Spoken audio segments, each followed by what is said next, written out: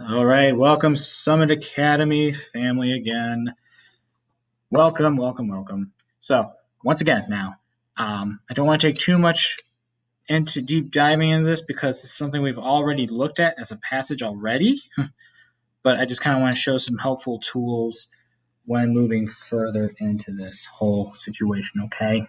Now, I am going to tell you here, again, first round, people do this. They'll read the passage first, okay? So they're going to read this passage first. They would take it, they would go through it, which I'd always recommend if you're going to do it this way, okay. I would just go through the passage all the way through as best as you can, in the sense that you have a basic understanding of what this passage is about, okay? Second, reread. I know, Mr. Wisniewski, are you kidding me right now? You're telling me to read something twice? Well, of course I am, because that's how we make meaning of something. If I only read something once and said, I'm good, and then had to answer questions about it, I mean, my memory isn't all that great, everybody. I'm going to be honest with you right now. Now, some people do have great memories, but my memory, ugh. So, but if you know you're like, yeah, I got to look it over a few times, make sure you do this next approach. So we read it through the first time, and then the second time, we then start breaking it down, okay? And what we can do is we can kind of go through and go by segments, okay? Chunk by chunk, if you will. And this one's going to be a little different because usually I call this a paragraph by paragraph approach. And usually that only occurs when we have like a lot of big old paragraphs in a passage, okay? But like, let's say this first break here, we can go that way, and we can go that way, okay? Okay, so what you can do is as you're going through and you have a passage that looks like this, you know, with some one-line things and some little long parts, take it down and just kind of bracket it off, okay? Break it down some, okay? So that way we can help make better meaning and better understanding of what we read, okay? Sounds good? Excellent. All right, moving on. I also want to look at a different approach as well, because some people do this, and again, it's an amazing skill and I appreciate it all the time. Okay. All right, so here we go. Boom. All right, so here is what we can do. People look at the questions first as well. They kind of, you know, if you have it in printed form, you just kind of, you know, kind of divvy up between the actual reading passage and the questions. Okay, that way they're side by side, which is a good approach. And if we have the online, if I give these to you online, then there's a button you can actually click that will give you the side by side. And it actually is fun because it looks like the ELA end of course test, you know, style, like how you'll have the passage on one side and the questions on the other. So I like that feature. But again, people like to preview the questions. You know, what is a sestina? What's the structure of the story? All this other stuff, yada, yada, yada. So that way, when you go through it, your brain's kind of activating as you're reading the passage. And I want to say this. If I was you, okay, I love reading the questions part, but I would say look through the passage first. Just don't mark nothing, just look through the passage first. Then, if you want, go through and look at the questions. What are the questions asking?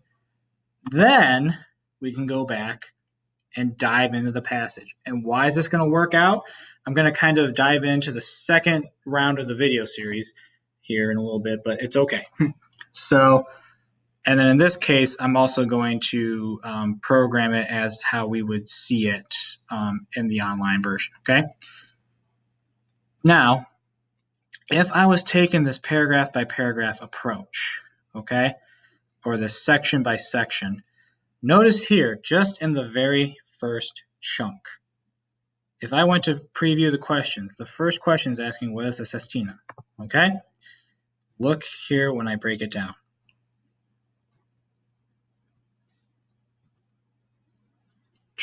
Breaking down that first segment. Do you know what sestina is, Grace asked? Sounds painful, Pete said. says, a sestina is a 900-year-old poetic structure, said Grace, in which 6 stanzas are each composed of 6 lines, and at the same words that end in the first 6 lines are repeated as endings of the 6 lines in each stanzas, except, of course, the order in which the words are reconfigured according to a set pattern. Did you guys spot that we already answered the question to number 1? Remember, the question number 1 was asking, what is a sestina? And by golly, look at this. Watch this. I'm going to do this in yellow. Whoa, look at that. A sestina is a 900-year-old poetic structure. Oh my gosh. We literally just answered the very first question. Look at you all go. Look at that. Just look at all that. Just, you know. For you who don't understand what Mr. Wisniewski is doing, but remember that when Mr. Wisniewski was in art subbing a lot last year and some this year to help out, Bob Ross videos were like the staple at times because, you know, fun stuff. All right, so let's look at this. Oh, look at that. Oh, well, okay. I don't know that I did that, but it's okay. So, but look here. And then, no. Oh, look, it's D. See, look at that. 1 out of 10 questions we already know we got right. So good job, pat on the back for you. Woo, woo. Okay. All right, Mr. Wisniewski, you're doing too much. I know, I'm sorry. But again, so what we did there, right? We took this small section, and then you could have either circled it, you can underline it.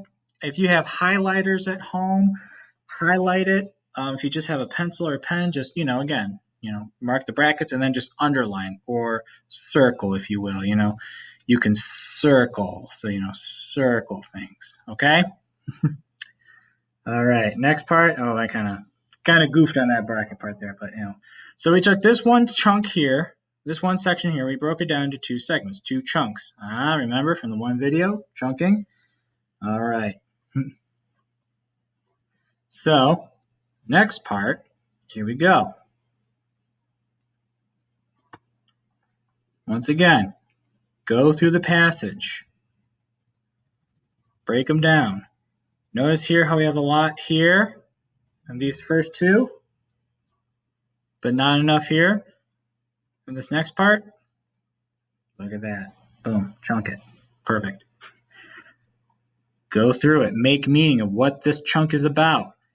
If we look here, where she's explaining how this structure works, okay? More parts of how the structure of this poem works.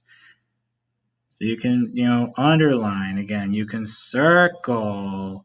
You can do a lot of things, okay, as you're going along. Keep doing that method. Keep breaking it down. And yes, some chunks may be different than the others. 3 there, 3 there, okay?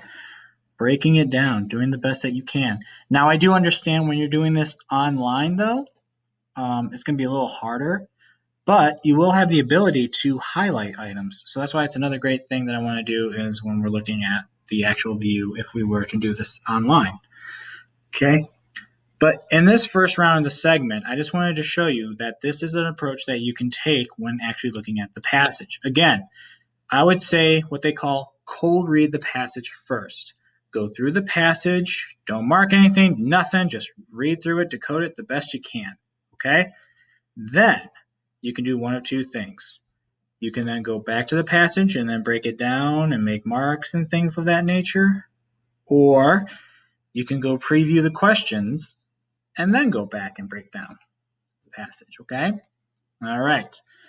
I am going to see you in the next segment. Have a good one.